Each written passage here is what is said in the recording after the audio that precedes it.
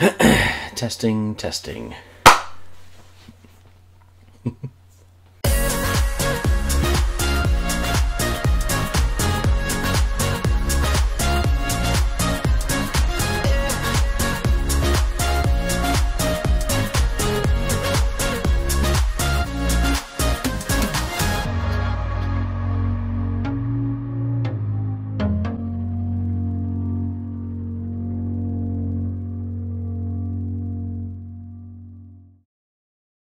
Hi guys, welcome back to Abus and Beyond. A week ago we announced that we have sold our VW California Ocean. After 4 years of ownership, it's been absolutely fantastic, but it's time for us to try something different. Now, we've been asked a few times in the comments by curious people as to how much it's actually cost us to own a California Ocean over those 4 years. So I am going to break it all down, have a real good look. I've dug out loads of paperwork to have a look at how much it's cost us over those 4 years. And also just to give you guys an idea, I know some of you are really keen to get a camper van, but you're just not sure how much it's going to cost you. And also some of you are just a little bit nosy. Right, let's get started and we shall start. I've got my trusty book so that I've got everything written down because yeah, there's a lot of numbers. Now, if you don't really care what items have cost what, just skip right to the end of the video where you'll find out how much it's cost over the period of 4 years. But yeah, I'm going to run through things. I'm going to start off initially with the actual cost of the van. Now, we bought the van in 2017. It's one of the last Californias of the lower rate tax before the government introduced a premium for vehicles that are over £40,000. So it beat that, thankfully, by just a few weeks. So it's a little bit less, but yeah, it's an early 2017 model. Unfortunately, these figures are going to seem pretty low compared to brand new Californias of today. Let's start with the actual cost of the van. So fully spec'd up with the options, it was a 150 horsepower DSG California. It came in at £52,464. That's with the options. So we didn't put a huge amount of items on. We put obviously the BlackBerry paint, cruise control, and a couple of other things like reversing camera. There wasn't a huge amount on there. You could easily get those vehicles over 65 grand back in those days. Now they start at about that for an Ocean, but yeah, we're talking £52,460 near us, damn it. Now, we managed to secure a discount which brought the actual van cost down to £48,990. I'm going to round some of these figures. Obviously there's pence and stuff involved in there, but to make it easier so there's not too many figures thrown at you, I've rounded the figures. So yeah, we're at £48,990. Nearest damn it, £49,000. At that time, Volkswagen were doing a deposit contribution if you took out their finance. Now, we were always going to finance it no matter what. We don't have 50 grand lying around just to drop on a camper van. So we chose to finance the vehicle through PCP. Now, I'm not telling anyone any financial advice because I'm not authorised to do so, but we chose to take the finance over PCP, which if you're not aware how that works, it's a bit different to your traditional finance where, say, a van costs 50 grand, you pay it over 5 years and you own it at the end with equal amounts with interest throughout that period. PCP is a little bit different where you have the price of the vehicle, the finance company tell you that the vehicle will be worth X amount at the end of, say, 4 years or 5 years, whenever. You essentially pay off the difference between the cost of the vehicle and what the vehicle will be worth at the end of that term. So you're essentially paying off the depreciation. Nearly all, well, I assume nearly all brand new cars on the road are financed this way, either that way or leased, just because it brings the monthly payment down for very expensive vehicles.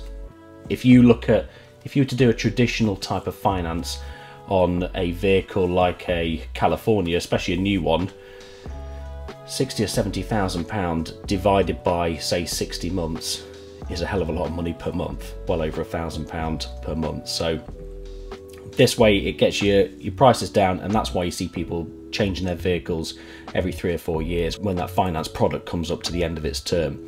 At the end of the term, you can either choose to refinance it, pay off the final figure and just own the vehicle, or you can just give the vehicle back. So we'll look at that when we get a bit further down. Like I say, to recap, the van with discount was £49,000. They were offering deposit contribution of £750 if you took out finance with Volkswagen. So we put a deposit of £4,000 down ourselves, and then Volkswagen added another £750 on top of that, giving us a grand total of £4,750 deposit. We then had 40 payments, so we did it over 3.5 years. We had 40 payments of just over £600, £620 per month. So yeah, not cheap obviously, but far cheaper than it would have cost us if we had done a traditional hire purchase agreement, which is your traditional finance that we all know. So yeah, so we 40 payments of £620, which once we had paid all those £620 instalments, we had then paid £24,800. Now that's not including the deposit, we'll add that up at the end. So yeah, just those 40 payments of £620 comes to £24,800. I know this is a lot of numbers, but yeah, stick with it. It's like a maths lesson, isn't it? And at the end of our PCP finance agreement, we had a guaranteed future value of £24,500 for the vehicle. Now, we were never ever, like I say, you have 3 options. You can either pay that final figure, you can pay £24,500, keep the vehicle, and then it's yours. You can refinance that amount, again with VW or any other way. You can go and get a bank loan and refinance it that way. Or if you want, you can hand the vehicle back. Now, there's a lot of vehicles nowadays that when you get to the guaranteed future value at the end of these agreements, the vehicles aren't worth that amount because the market's been flooded with great deals on a certain vehicle, or they've just been wildly optimistic and put a really high guaranteed future value on. Now, the California's a little bit different because they hold the value so well. If we had given that vehicle back, we'd have essentially lost out on a hell of a lot of equity in the vehicle.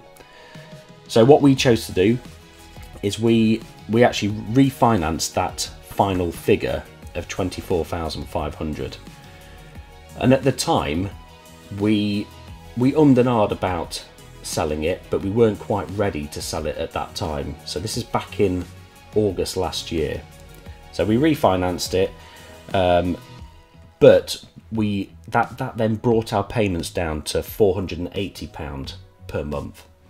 But as this was back in August, and then we sold the vehicle early this year, we actually only did 5 payments of that £480 and then chose to sell the vehicle. So we actually didn't pay a huge amount of interest on that final amount, because you pay the interest as you go along, and because we were no longer borrowing the money for that length of time, we had a lot of rebate of that finance, of that interest. So yeah, we actually then had a final payment of £23,000 to settle the vehicle and clear the finance.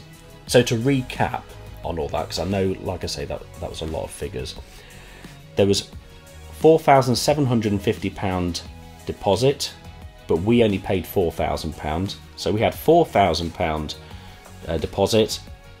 Then the 40 payments of £620 comes to £24,800.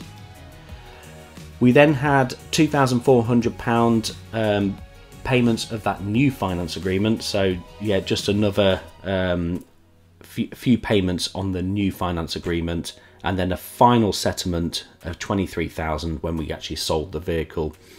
And that all comes in to a grand total of £54,200 it cost us to have the camper van for 4 years.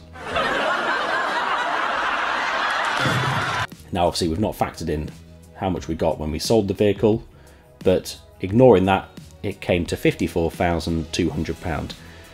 Now there's a few things that I'm going to exclude.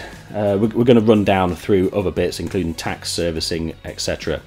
I'm going to exclude a few things. I'm going to exclude accessories that we bought because they can often be transferred from vehicle to vehicle, but also some people are going to buy some accessories, some people are going to buy different ones. So an awning isn't necessarily required.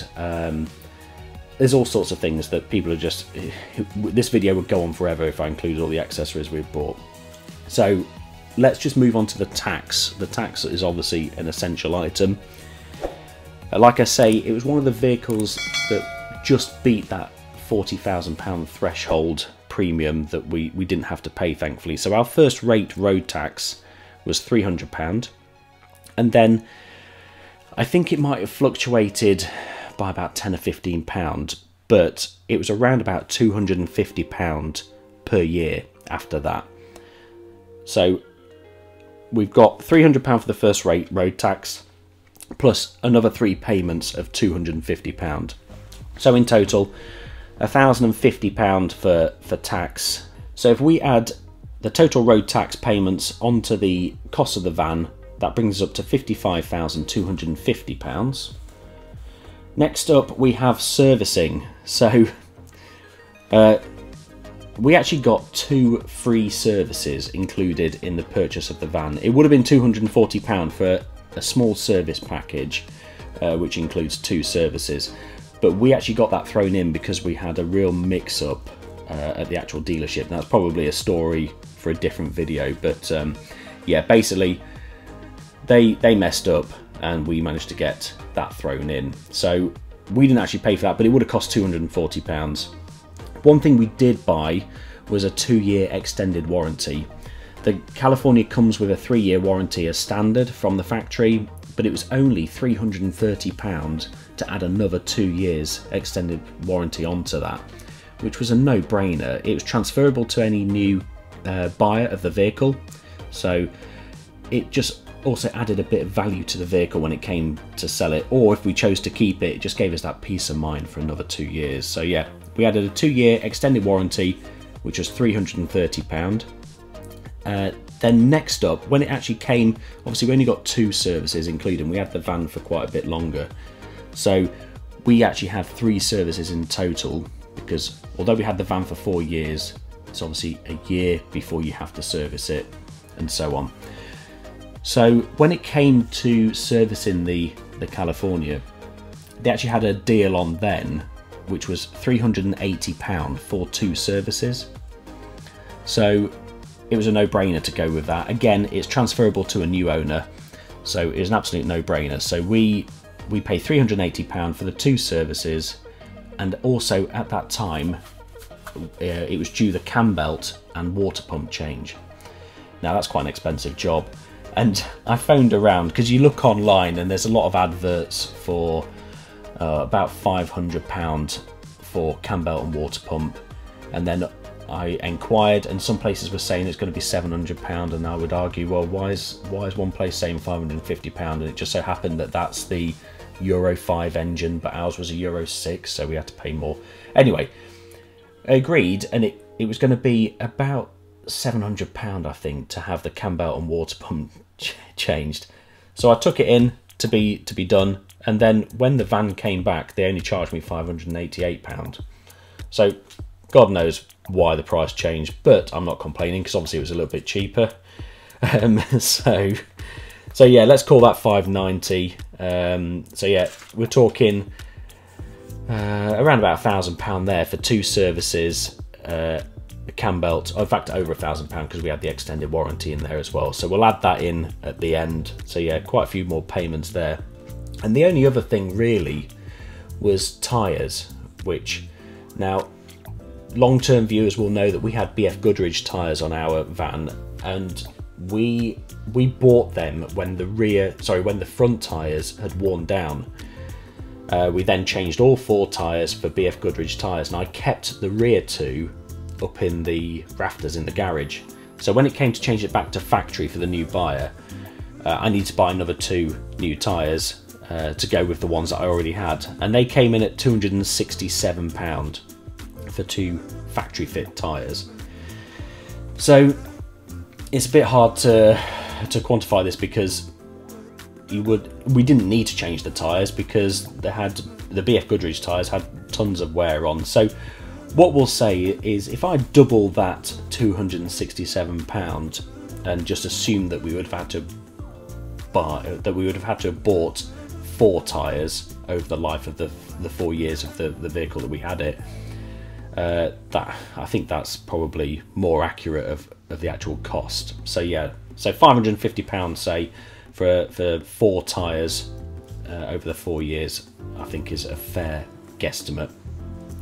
So adding all that together, so adding the cost of the van, the tax, the servicing, the warranty, the tyres, etc., all comes to, so we've got £55,250 for the actual cost of the van, plus the road tax, and then another £330 for the 2-year extended warranty, plus another £380 for 2 services, £590 for the cam belt and water pump, and then £550 for 4 tyres. That gives us a grand total of £57,100.